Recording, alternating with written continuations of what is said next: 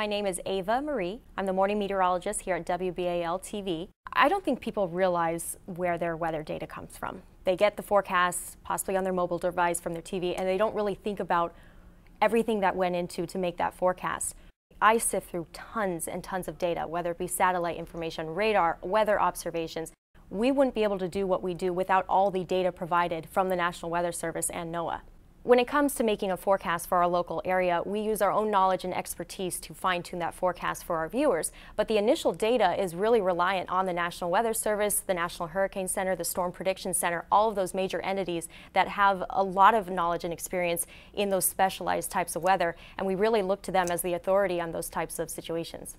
So this is what's known as the computer model. People have probably started to hear that word more and more often. And basically, these are run by supercomputers, many of which are run by the government, in order to let us know what these supercomputers think is going to happen with the weather. So they are ingesting tons of data, whether it's through satellite, radar, weather observations, and using mathematics, trying to interpret what might happen out in the future. It displays it in a map here. And so these are what we use to analyze the overall weather patterns, how we think they're going to change, and therefore how it applies to the forecast.